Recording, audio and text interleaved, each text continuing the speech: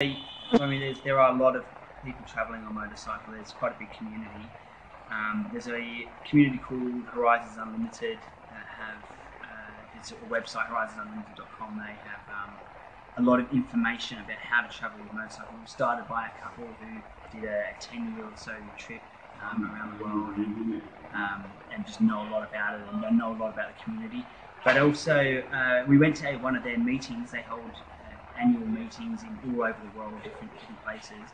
Kind of conferences you have. Like a long weekend. Yeah, and the different presenters come up and talk about their travels on motorcycles. One of the presenters we saw while we were still back in Australia was a couple called Simon and Lisa, and they were really inspirational for us. They've been on the road at that point, which is just reaching 10 years. We've actually seen them twice since, and they're up to 14 years on the road. So, and they're really humble and very friendly and very willing to provide lots of information. But they have amazing photographs. Yeah. You look at their photographs and you think, I want to do that. And somehow some part of you thinks, I can do that. And we actually, just before we entered into Africa, in Portugal, we ran into them again, and we actually saw one of their presentations, but we got to spend a lot more time with them.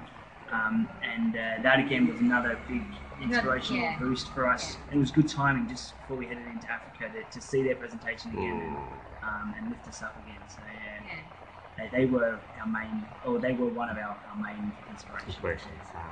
Now, all in all, would you say you are a lot better as individuals after all of these years traveling? Do you think it has enriched you in any way? Oh, absolutely. I think we live in a bit of a bubble in Australia where we have everything whenever we want it, and life is so easy. Nobody appreciates it. People complain about the smallest things, and I think also from what I've seen from travelling is that we've lost the importance of family. And it's lovely to see in countries like in Africa and so in South America how families have stayed together and how important family is. So I know I've certainly learned a lot about myself and how I can be a better person and a better part of my community when I go home. Right. Thank you to you both for talking with me. Thank you. My pleasure. Thank you.